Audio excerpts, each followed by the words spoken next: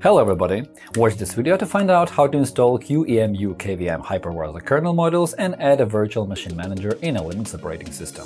Also, you'll see how to create a virtual machine with Windows and how to recover data from a KVM virtual machine disk.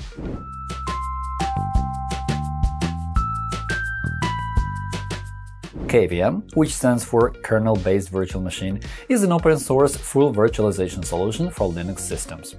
Just like VirtualBox and VMware Workstation, KVM is a Linux kernel virtualization tool that turns it into a hypervisor. Such hypervisor lets users run isolated instances of other operating systems within the host system. A virtual machine manager is a piece of software with graphical interface used to control virtual machines. With this manager, you can operate a virtual machine both locally and over the network, for example via SSH protocol. If there is a reason preventing you from installing VirtualBox or VMware on Linux, you can try KVM instead.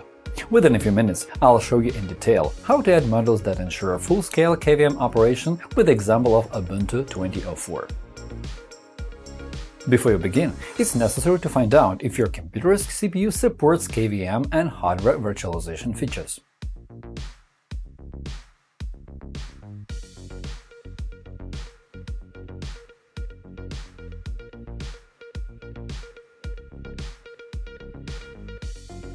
If this command returns the result 0, your CPU doesn't support virtualization. Luckily, everything is OK in my case, so we can continue with the installation. The next step is to add one more tool to check compatibility. Use this command.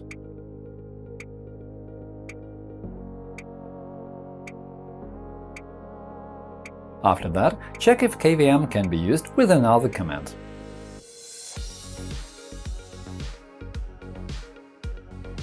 If KVM is supported, the operating system will inform you about your chances to use KVM acceleration. KVM acceleration can be used.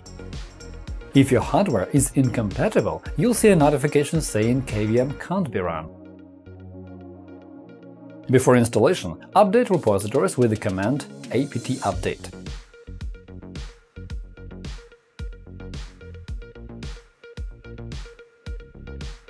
To add required KVM packages, run the command install with the package names. Software ensuring hardware emulation for KVM hypervisor. Configuration files required to run libvirt as a system service. Software to manage virtualization platforms.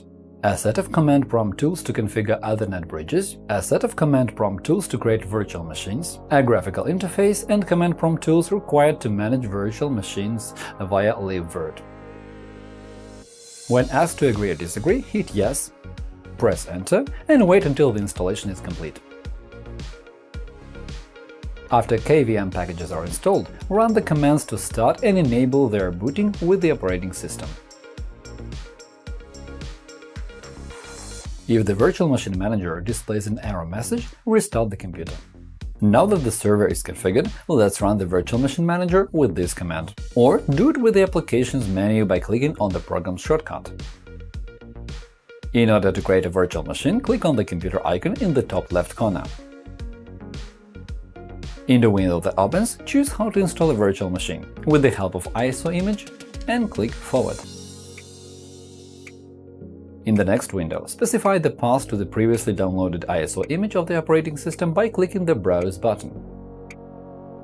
Select it, click Choose Volume, and then Forward.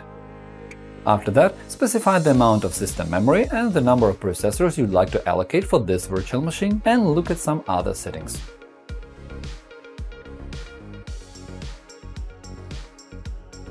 Finally, give the name for this machine and click Finish. When you do it, the virtual machine will boot automatically and the installation of the operating system from the image will begin. You can visit our channel for a few dedicated video tutorials about installing an operating system. As we know, losing data is something inevitable that every user has to face sooner or later. Here is a list of things that typically cause loss of data from a virtual machine: accidentally removed files, disk formatting, failure to mount a virtual file, damage to index files, unexpected power failure, hypervisor issues, and so on. To restore virtual machine files, you need specialized software to find and save the missing information, and such programs are known as data recovery tools. For starters, let's explore where to look for virtual machine files and how to recover them if the machine cannot be opened, its operating system refused to boot, or if some files were accidentally removed or damaged. To extract virtual machine file from the disk, use Hetman Partition Recovery. It supports all popular file system formats and can help you restore data after deleting, formatting, and hardware or software errors. Connect the hard disk to a Windows computer and start the scan.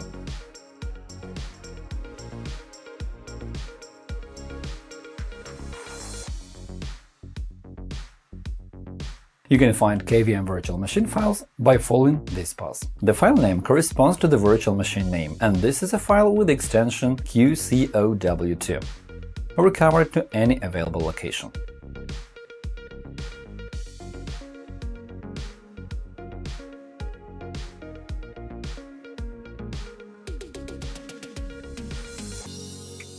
If you have a Linux computer, you can try to access the files even without using specialized tools. Upload the virtual machine file into the manager, start the machine, and get the information you are looking for. If you fail to boot a virtual machine after system repair operations, or there is an error when you try to start it, don't give up. Use our program to open that file and recover all of its data. To do it, find the Tools tab, click Mount Disk.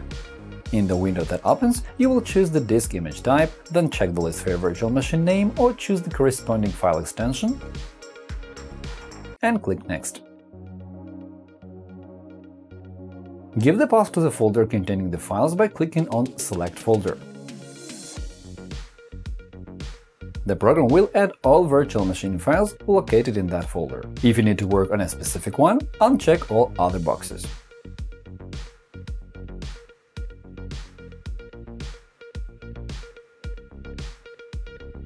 To start looking for data, right-click on the disk and choose Open. Then choose Analysis type. Try a fast scan first.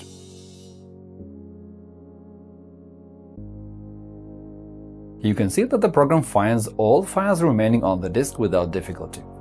The red cross indicates the ones which have been deleted. Click on a file to see its contents in the preview window. To quickly find a specific file, there is a Search by Name feature.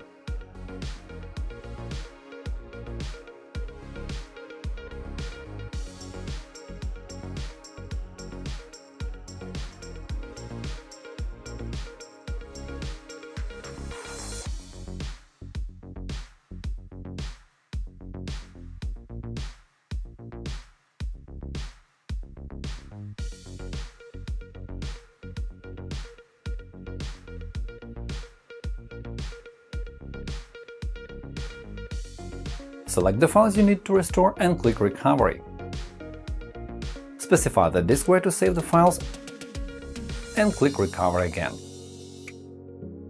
As we all know, virtual machines offer a good protection against data loss. However, even with all their advantages, such machines cannot guarantee full protection. While working with them, you may encounter various issues such as software errors, crashes, human errors like accidentally removing files or formatting the hard disk, and so on.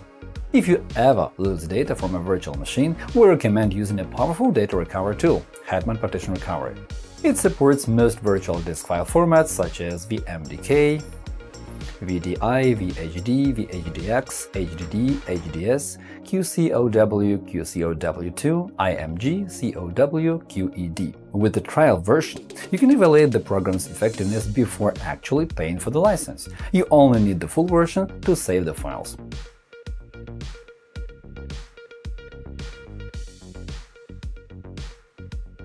And that is all for now. Hopefully this video was useful. Remember to click the like button and subscribe to our channel. Leave comments to ask questions. Thank you for watching and good luck. While you're watching this video, civilians in Ukraine are dying from attacks and bombardments of the Russian Federation. Putin's insane regime has attacked a peaceful country in the very heart of Europe. Support the Ukrainian army by making a contribution to the fund Come Back Alive. Use the QR code or the link below the video to transfer any amount of money that will boost Ukrainian resistance and help it counter Russia's dishonorable invasion.